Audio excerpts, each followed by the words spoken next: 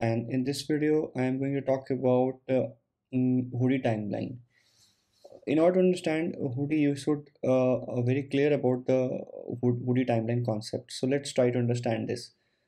So Hudi timeline at its core, you can say Hudi maintains whatever the actions you are going to perform and whatever the events it's going to happen on the Hudi tables. It actually records all of the things in a form of timeline. So you can say uh, it all actions performs on the table at different instant of time that helps provide instantaneous views of the table. So due to that, because at any instant what are the state of the table, it is going to save as a timeline, and by that it is enabling you to view the table at any instant of time, what was the state of the table, right? And also it's supporting retrieval of data in order of arrival, how the data arrives actually in that sequence. Also it's supporting the retrieval of data. And the timeline consists of the Hudi instant basically consists of the following components. So one is called instant action, means the type of actions performed on the table. Either you can say insert, upsert, or delete. Instant time, at what time, means in a timestamp format. Suppose this is the example, at this timestamp what were the actions happened, right? So it records that what at what time what happened. And state, current state of the action, means what is it in process, it is completed, or it is requested. So those kind of states it try to record in an instant. Okay, so basically it's a Hudi maintains a timeline of all the actions performed on the table at different instant of time, right? Moving further, also, Hudi guarantees that the action performed on the timeline are atomic and timeline consistent based on the instant type. What does that mean? Means Hudi guarantees you the all the transactions you're performing on each timeline is atomic. What does that atomic means? Atomic means in a database, it's a very important concept. Means let's say you are doing transactions. In a single transaction, you're doing 3 to 4 operations, right? So what atomic says, whether it should every every events in the transaction, let's say every operations in the transaction should happen or none should happen. Basically, just give you a layman example. Let's say uh, there is a bank account, right? I want to transfer some amount of, let's say 10 rupees to my friend. So there are two types of in a single transaction we are doing two operations. Means first the account should be debited from my account, and the account should be credited to the friend's account also. So what does it mean? So but if let's say if there is no atomicity, only the transactions, there is a money debited from my side, but there is no credit from the friend side. So the data is will be go in the air, right? So it will be in the hung state. So what is the meaning of atomicity is here? Whether all the transactions should happen or none should happen. Means the money debited from my account, it should be credited also. If nothing has been happened, no debit, no credit. Like no debit from my account, no credit to the friend's account. So that's what the meaning of atomicity here. So that's what the Hudi guarantees use. And the actions Hudi, the key actions performed include, what are the actions basically Hudi performs, right, on a timeline.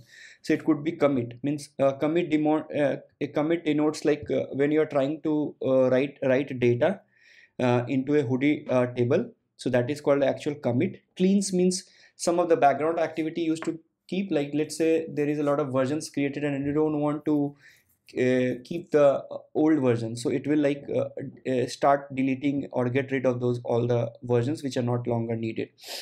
Delta commit, it refers to for this merge on read table, where what happens, like whatever the incremental data you're going to write, the latest data you're going to write, it is arriving into the log files. So so that is called delta commit. Compaction means it is again for this merge on read table. In merge on read table, what happens, so whatever the data you are, whatever the data is changing, so it's the delta data is getting right into the logs file. Compaction means when you are merging the base file with the logs file, means the delta file, delta data, and creating a new version of that particular file, right? So now that particular file, now the latest base file after merging or after compaction have the latest data, right? So that's what the compaction means. Rollback means uh, it indicates that a commit delta commit was unsuccessful, means it indicates that this action was like a rollback call, means you have to like roll back to your original state, and you have to any in between, if you any produced any partial files, you need to just get rid of that, right? Save point, uh, it marks like certain file groups as saved, means when there is a cleaner, right? So let's say cleaner wants to clean the older versions of the data, but you want certain versions to be always be present, always be reside on the Hudi dataset side. So for that, you have to mark those particular file groups as a save point, means as a saved, so that when the cleaner will run, it will not delete them, right? And also it helps to restore the table to a point on the timeline in case of any disaster recovery scenarios. Though this is the normal, like the what are the instant states, it could be requested, it could be in flight, it could be completed. Requested means it's already scheduled but has not initiated. In flight means it's in process, right? It's in being performed. Completed means completion of an action on the timeline, right? Let's try to understand this timeline diagram, what happens actually. So let's say these are the like you can say like the partitions or folders, you can say. Let's say every 1 hour, for every 1 hour data which is coming, I am partitioning based upon every hour, right? So let's say at 7 from 7 a.m. to 7:59 a.m. the data will go here. From 8 a.m. to 8:59 a.m. it will go to this folder. So this is basically partitioning based upon each hour of interval, right? So let's say right now that this upsert of the data is happening between every means arrived between 10:15 10:20, like every 5 minutes data is arriving. But so a Hudi table roughly means example of a shows upserts happening between 10 and 20 in a Hudi table roughly every 5 minutes. Leaving commit metadata on the Hudi timelines means every 5 minutes actually commit is happening along with the other background activity like cleaning and compactions. So here the one key observations I want to make you here is like commit always indicates the arrival time. Let's say there is two type of concepts here: event time and arrival time. Let's the at the time 9 a.m. some data changed happen, right? So that was the event time. At this time, like at 9 a.m. the data got changed. But in the Hudi dataset side, it reached at 10:20, you can say. So that is called arrival time. So event time and arrival time. So Hudi maintains the timeline based upon the arrival time, right? So I will just give you example here. It's very important observation here to make that. Let's say the arrival of the data, let's say data is arriving at the 10:20 a.m. but while the actual data organization reflects the actual time or event time that the data was intended for. Let's say data is coming at 10:20 but it is actually late data. It should go, the data was actually 7 a.m. data is not reaching late at 10:20.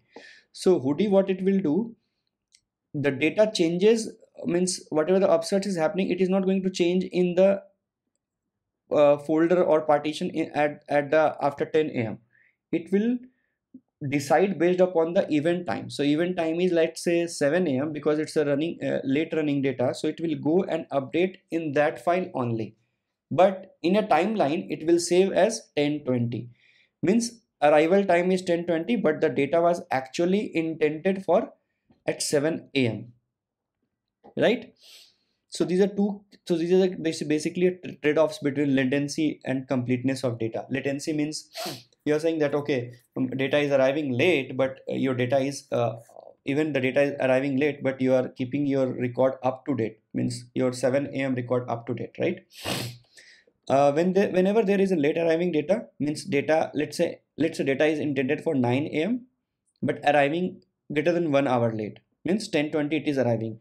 We can see that upstart producing new data into even older time bucket. So it will do and go to the data produced in the older time bucket, not on the latest time bucket, right?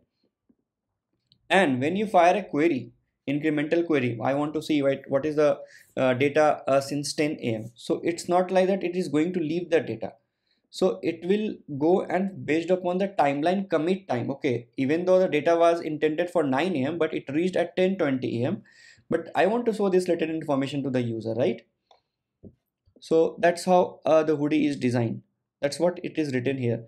With the help of timeline, an incremental query attempted to get all the new data that was committed successfully since 10 hours is able to very efficiently consume only the changed files without say scanning all the time buckets. So even the data was like it go to the 7 a.m. folder, but I am firing query the data consumed since greater than 10, so it is not going to scan all the tables. It because it record everything in the timeline, right? It knows that okay, it was the event time, but it was arrival time. Okay, this was the this at this arrival time, this is the event time happened, so this is the latest data, so it will show you.